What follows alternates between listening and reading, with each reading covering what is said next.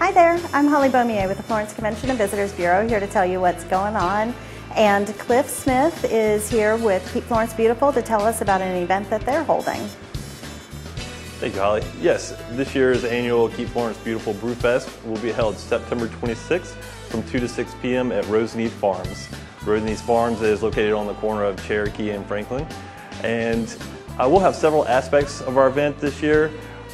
One of the first things is that we'll have live music by Morgan's Road. We'll also have some food vendors, as well as a TV, because we know it's football season and people want to keep an eye on the game.